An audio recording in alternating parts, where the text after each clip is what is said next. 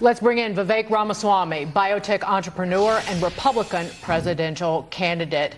Vivek, I lived in San Francisco about 23 years ago. It's been a long slide into filth and violence and assault and thievery and murder. And I'll stand up and say, if the liberals continue to rule this country, the whole nation will look like San Francisco and New York City.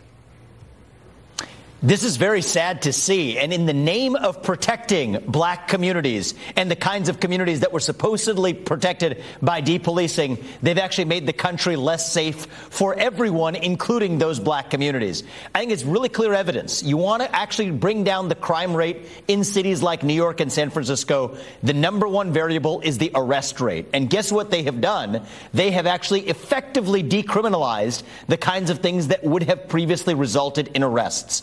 Turns out that criminals, like all people, respond to the incentives they're given.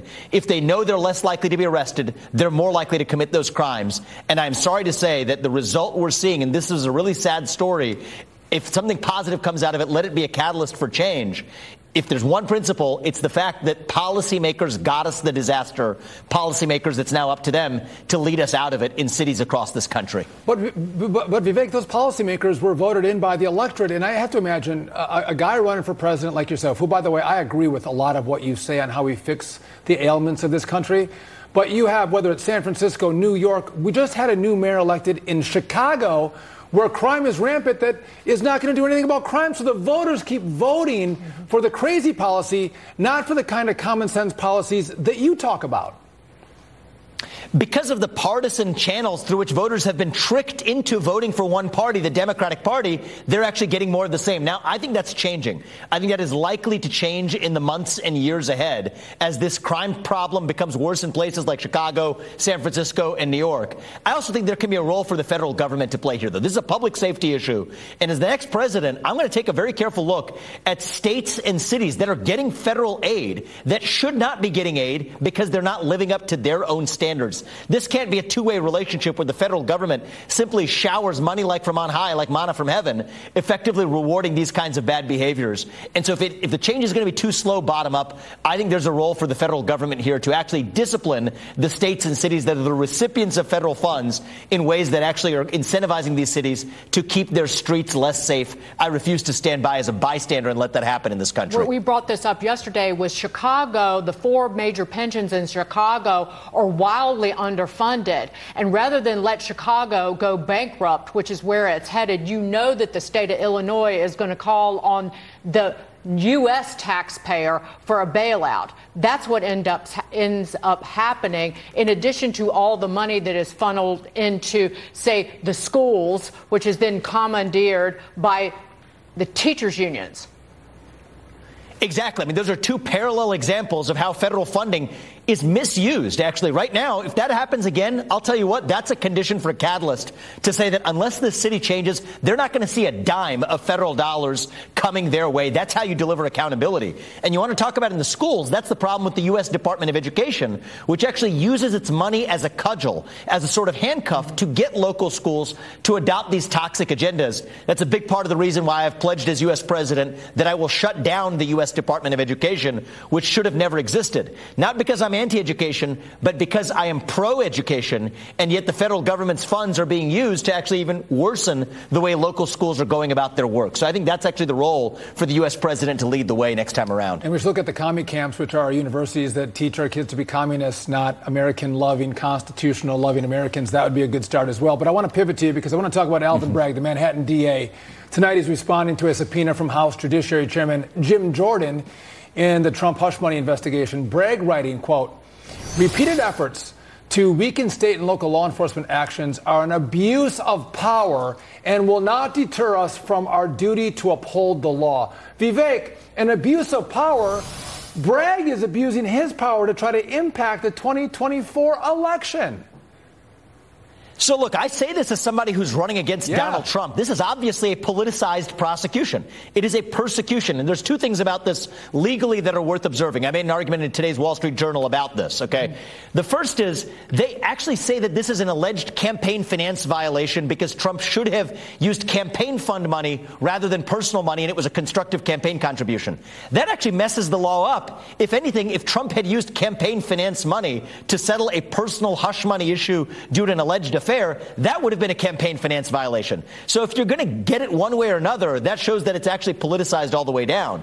Now, I've also made the case that since this is a federal crime, that's eligible for a pardon. I think that just like so many politicized prosecution and victims of politicized prosecutions in the last few years deserve to be pardoned, President Trump makes that list too. And I've said that as U.S. president, I would do it.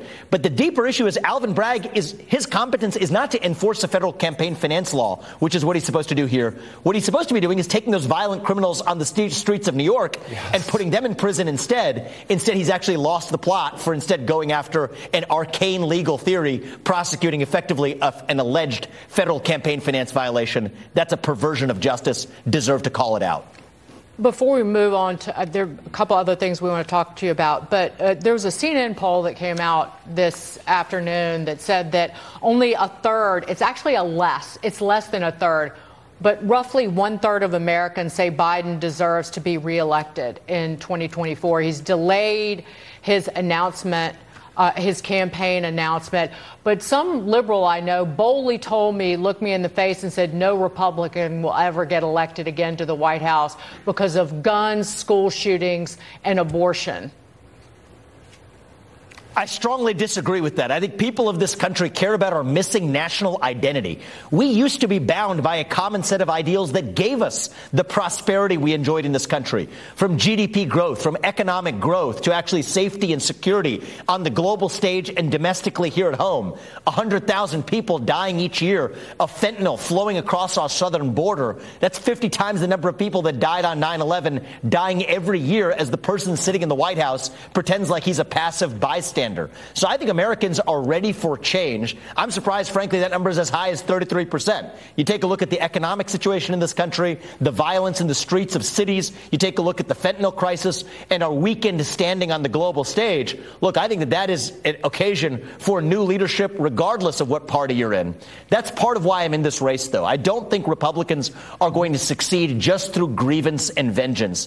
I think we're going to have to lead based on first principles. Yes, I believe in putting America first, but we're at a moment where to put America first, we need to rediscover what America is. And I hope that in my candidacy, both not just for the Republican nomination, but for the general election, bringing independents and even some of those orphaned Democrats along with us, we can revive that shared American national identity and really put a professional politician like Joe Biden out of the White House to somebody who's a true outsider and understands how to reform the federal government. Vivek, I think there's a lot of people who are resonating and growing towards you and your campaign because you have passion and you believe in what you're talking about and you're a fighter. One of the problems we have is with Donald Trump's indictment, you look around and say, where are the Republicans?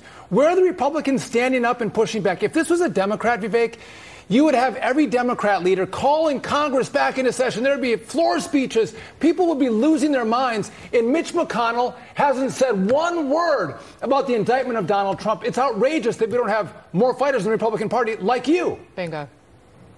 Look, I think this fight against the administrative police state and its corruption shouldn't even be a partisan issue. I would want to see some people on the left with principle rising up. But if the people on the left aren't doing it, where are the Republicans? That is the question. And that is why I feel such a sense of obligation. Look, I'm running against Trump because I believe I can take the America First agenda further than Donald Trump did, including shutting down this administrative police state. Because the sad part is we are where we are. And the irony is Trump himself is now personally the victim of it. So I'm not just one to complain about the problem. I want to actually go further than Trump did and deliver solutions. But I want to hear other Republicans step up and say that. And that's part of why I've been going to great lengths to be so vocal about it, despite being his competitor in this race. Are you going to be on the debate stages, period?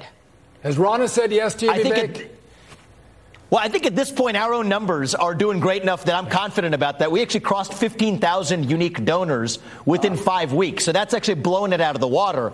I still think it'd be a great idea for everybody to understand where they're going. After I called on them, the Republican Party did get back to me. The chairman of the debates committee is going to meet me later this month. We're going to sit down. I believe he's sitting down with all of the other major campaigns and getting input. So I expect to get transparency then. We're trying to be fair players here and not just calling them out for the sake of calling them out. For my case, I think we're secure as far as we feel in the rate we're on with unique donors. But I think we deserve clarity as well on even debate stage placement, all the rules. My view is the Democrats can be the party of non-transparency. We in the Republican Party should lead the way with transparency at every step of the process, just like we will when we govern. That's the principle I want to see. The voters will be better served having you on the debate stage. Yep. Vivek. Thank you for joining us. Always Thank smart. you. Appreciate it. All right, as migrants continue to flow across our southern border, everyday people are